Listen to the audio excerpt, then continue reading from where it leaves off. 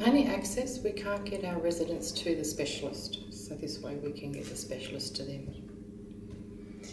Yeah, I think the basic issue is transport and our location relative to the specialist services, which could be spread around Tasmania, or you may even need to move across to Victoria. One was consulted in Brisbane, I think, for example. So this makes it so much easier from a transport point of view. And even greater than that, within the facilities, if a resident isn't well enough to come to the room we would normally have the telehealth conference, we can take it to their bed, and it's much less interruption to their life and much easier for them to access a specialist. I suppose it's just using technology, like that opportunity there for the future as well, because that's where we're going.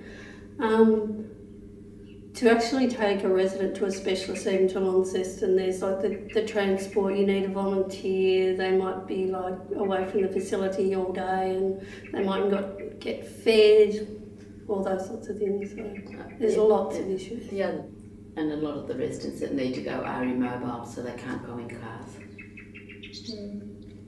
So there's a lot of distress, doesn't it?